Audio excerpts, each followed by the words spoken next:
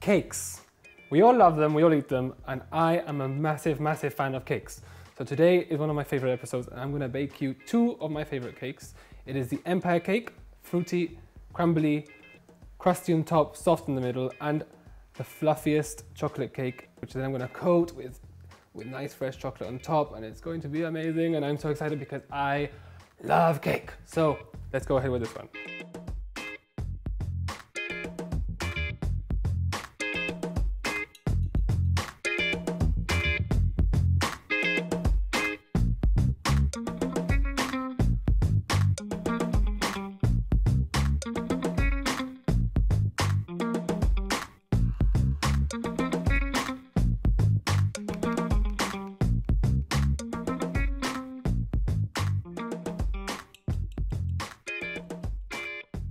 To begin with the Empire cake, which is the first thing we're going to do, is to use the rubbing method. So we're going to have flour in our dish first. We're going to have butter, which we're going to break up into smaller chunks. There we go. And then we are going to rub these two ingredients together until we get sort of a breadcrumb consistency, because that is what we're looking for here. So it's sort of the same as we've done with the volcano cakes in the past. And we're going to rub them all together.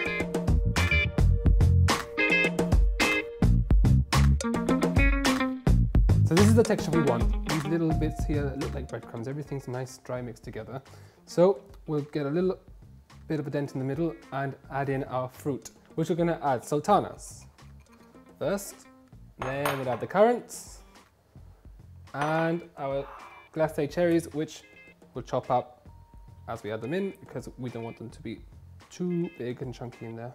And finally, we need to add a pinch of mixed spice, because the mixed spice will bring out the flavors of all the fruit in the cake, and especially really nice in crumbly cake.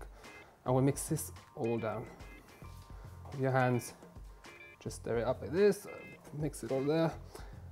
And that's what we're looking for.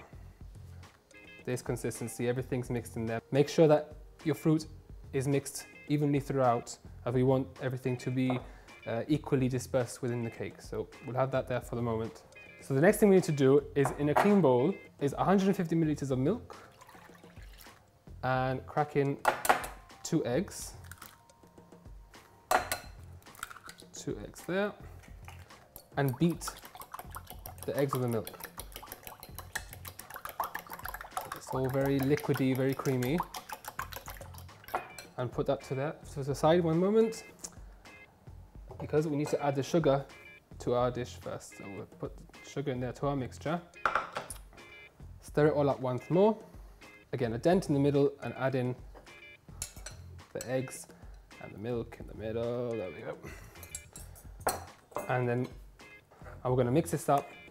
And it's going to be nice, really creamy consistency once it's all mixed. Because at the moment it's all dry and crumbly, but because we've added the milk and the eggs, what we're looking for is something really creamy.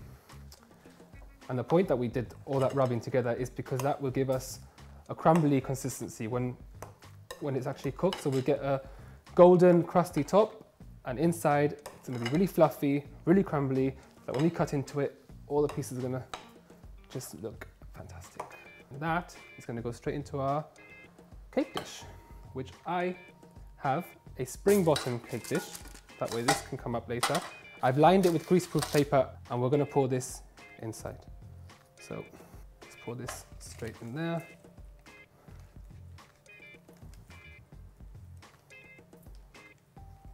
And then push it down to the bottom so that it's all evenly spread out. And this will go straight into the oven at 180 degrees for about 45 minutes to an hour. We'll check it. If you have a fan oven, it might be a bit less than an hour. So cakes depend on the oven, because I've cooked it in different ovens. Sometimes it takes longer, sometimes it takes less time, and we don't want it to burn. So we'll check it occasionally, and we'll stick a knife in it. If the knife comes out clean, we know it's done. So that's it for now. So now that the Empire cake's in the oven, it's time for cake number 2, because you can never have enough cake in life, come on. So let's move on to something a bit more chocolatey now.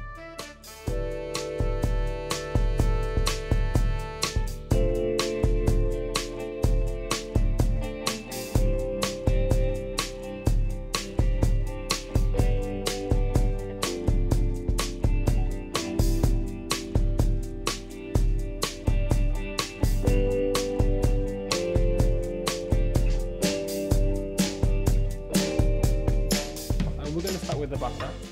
We're gonna add the butter into our bowl in little chunks. We need to cream this with our sugar until it's really all blended together in a nice creamy texture. So let's add the sugar in there. There we go. And with an electric whisk, you can just start blending this in there. Until you get a really creamy consistency. In there, it's all nice and creamy now. If you see that you get a lot of cake mixture in there, so with a knife, you can just pick it out, pour it back into your bowl, because you want to use it all. We need as much cake mixture as we can get here. We need to add our eggs to the mixture, but we don't want to add the whole part of the egg. We just want the egg yolk for the moment. We need the egg white separately. So we're going to separate it in there, and to do that, we're going to break the egg into our separate dish. So to do that, if you break it in half and carefully separate one part, and then pour the egg into your hand. If you cup your hand slightly, all the egg white will fall out and the egg yolk will remain in your hand. That way you make sure that it doesn't break and you don't mix the egg yolk with the egg white. Because we need to cream this and we need to make a meringue, and a meringue won't peak if it has egg yolk in it. That's why we need to separate it. So 4 eggs, and we'll just do that, same tactic. If for any reason you get any eggshell in your mixture, you can use the other half of the eggshell to pick it out, because that's the easiest way to get any eggshell out of your mixture. There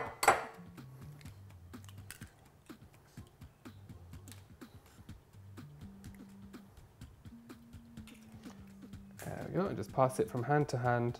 So for the moment, we'll put this to the side because we don't need the egg whites just yet. So we need to blend the egg yolk and the butter and the sugar all together so we get a really, really creamy mixture down here. So yes, look at that, that's creamy, that's what we want. This is looking nice.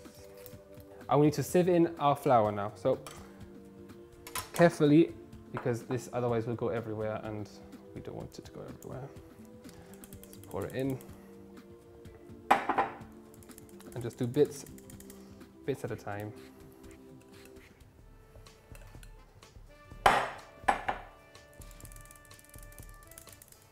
Okay, and with a spoon, we'll just flip this over first. Then we can use our electric whisk once more to mix everything together. And if you find it easy, you can turn the bowl rather than turn the whisk. Leave the whisk in one place and just turn the bowl. That way there's less flour flying around. Okay, so that's there. Leave that there for the moment. And we'll get our egg whites because we need to now turn this into a meringue. Whisk the egg whites down, and you need to whisk this until they peak. When the peaks stand on their own, that's when you know you have to stop. Okay, that is what we're looking for. These will peak up and stay there. That is a meringue. So what we're going to do with this now, add this to our mixture, but we don't want to lose the air that's in the meringue. So we're going to fold this. So we're going to move this to the side. We'll add half first. There. And I'll put this there. And we will fold this over. Like that. And we'll add the rest. And we'll do the same. We'll just continue folding until all the egg whites is mixed in and everything gets really soft, really creamy. But we don't want to lose any of the air that's in there. So now we need to put this into our cake dish, which I'm going to use a bundt tin like this with the hole in the middle.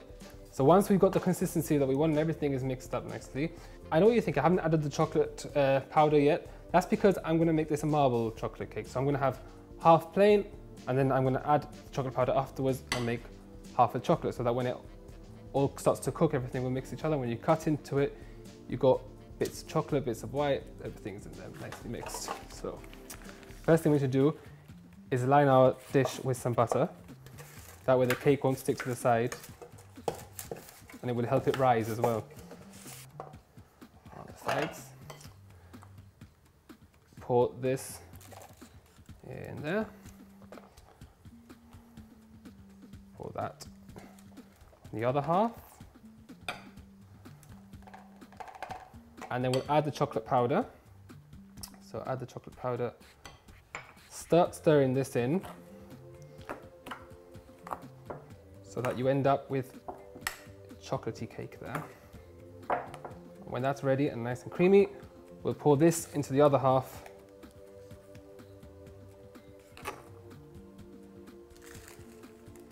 There we go, into the other half there. So you've got half chocolate, half plain. We'll just spread it all in, just lay it all out. And this is ready for the oven. So we'll put that straight into the oven now.